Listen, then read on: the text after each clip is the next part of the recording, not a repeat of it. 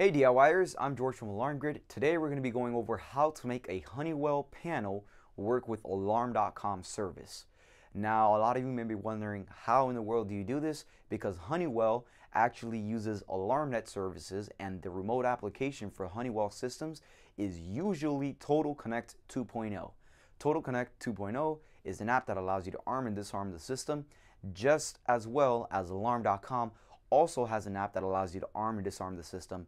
Both apps allow you to remotely interact with the system as well, controlling any Z-Wave devices you have learned into it, viewing any IP cameras, whether they're Honeywell IP cameras or Alarm.com IP cameras.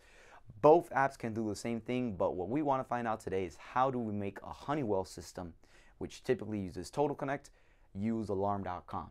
Now, if you were using a Lynx or a Lyric system, these systems to this day still do not have a module or any kind of device that will allow it to work with Alarm.com. However, if you have a VISTA 10, VISTA 20, VISTA 10, VISTA 15P, VISTA 20P, or even a VISTA 21 IP, there is a module that's called the SEM. It's called System Enhancement Module. What that is, it's a Alarm.com communicator that also includes a Z-Wave controller. So if you get this communicator wired into the ECP bus on your VISTA panels, you can actually control the system with Alarm.com, meaning that you can arm and disarm it. If you have any Z-Wave devices learned into it, you can also control that. Keep in mind, however, Z-Wave control will only be possible through the app. There will be no local Z-Wave control if you're using the SEM. All right. What the current SEM that we have right now that works with the VISTA is a Verizon SEM. So if you guys get the Verizon SEM, all you need to do is get a monitoring company to activate that for you and get you set up on the Alarm.com service. Now, what this SEM and System Enhancement Module will do for your VISTA panels is, if for any reason you guys don't want to use Total Connect 2.0, or for instance you can, let's say like the VISTA 10, or I'm sorry, the VISTA 10, if that does not have Total Connect compatibility. However, if you're looking and you have a VISTA 10 and you're looking for some kind of remote interaction, the SEM will work.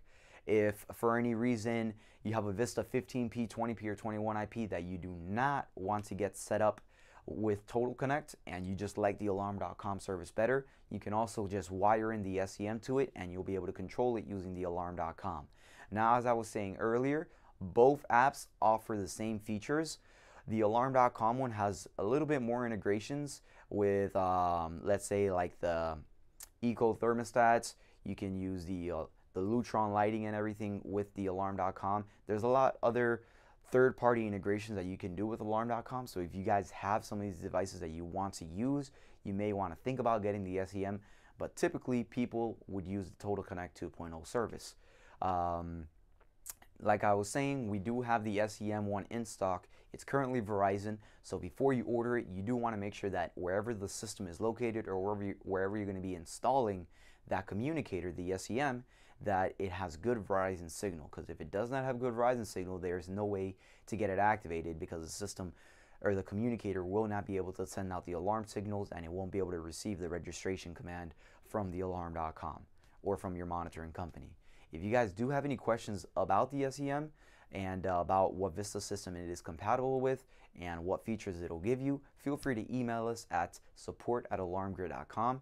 If you guys found this video helpful, make sure that you hit like underneath, subscribe to the YouTube channel, and enable notifications so whenever we upload the new content, you guys do get notified. I'm George. I'll see you guys next time.